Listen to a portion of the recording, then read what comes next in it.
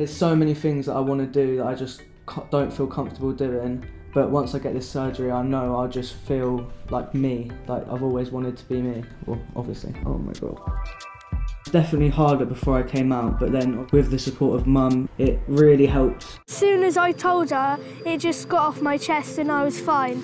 And then she just like helped me. I'm hoping for the blockers. Hormone blockers are basically like to block you growing. It would just give him some more time just to breathe. Make me happy, and that will be that.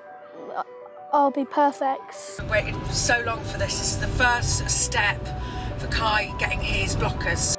Okay, someone asked me if I am on testosterone or blockers, and then everyone just started talking about it, and now the whole school knows. There's obviously people at school that growing some facial hair, you know, getting some done. Obviously, I do feel like I'm falling behind a little bit. I just can't wait for top surgery. We'll be going on jogs every morning. We'll be going on jogs without a top, with our hairy legs. Some things have obviously happened and I've not been able to be on T yet. Yeah, I did have puberty going in the wrong direction. You know when you get told something and it gets put off and put off and put off. And I have my days where I feel terrible.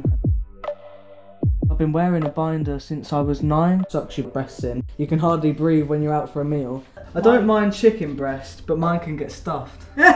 Top surgery is not a luxury surgery, it's a necessity. But it's mainly just the little things like having a shower and not feeling uncomfortable looking down. Obviously being in a relationship, I think I'll be able to be a lot more intimate and confident with my partner. All the things that you think you'd be able to do normally but you don't feel comfortable doing. Go for a swim. I cannot wait for that day where I can just walk, feel free. Can't wait to get this binder in the fire.